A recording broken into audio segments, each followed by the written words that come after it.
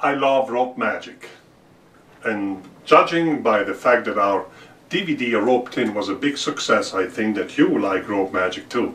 So we are taping a new DVD on rope magic, and we start with a rope effect that is a classic, is the classic cut and restored rope effect, and actually we are going to cut the rope into three pieces in this time, like this.